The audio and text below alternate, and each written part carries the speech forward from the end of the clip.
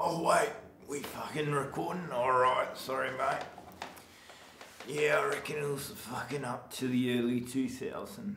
Wanted to keep in touch with me missus. I had to fucking pick up the phone and guess where she was. And the top of the fucking list was always the local pub. If she didn't fucking answer, mate, I don't know. It's how we lived back in those days. Back before smartphones and all that fucking fancy shit you kids carry around. Alright mate, I better be off. Love you and leave ya. Life before smartphones, you ask? Oh, I can barely remember.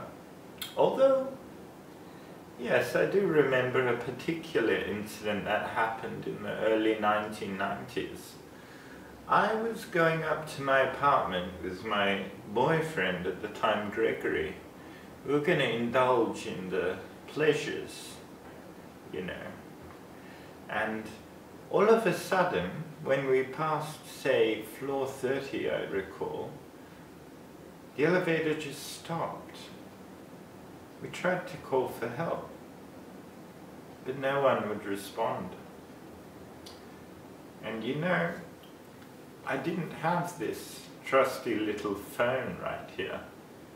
So we had to wait there for several hours. But we made the best of the time that we had together.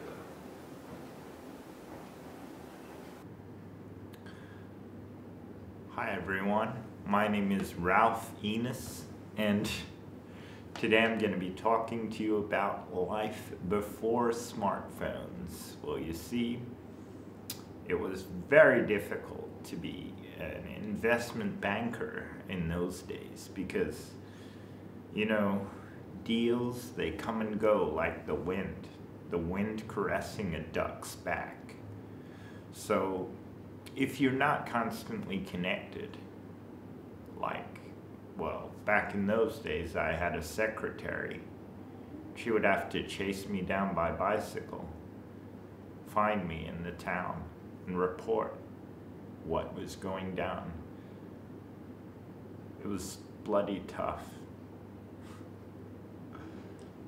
Well, you see, back in those days, back in Canada, well, we didn't really have the smartphone technology yet. So as an investment banker, I would miss deals that would come and go like the rain on a duck's back.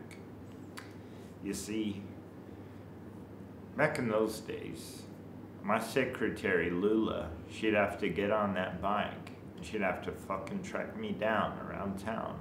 That was very stressful for her because if she didn't find me within 15 minutes of a deal being announced, I would fire her ass immediately.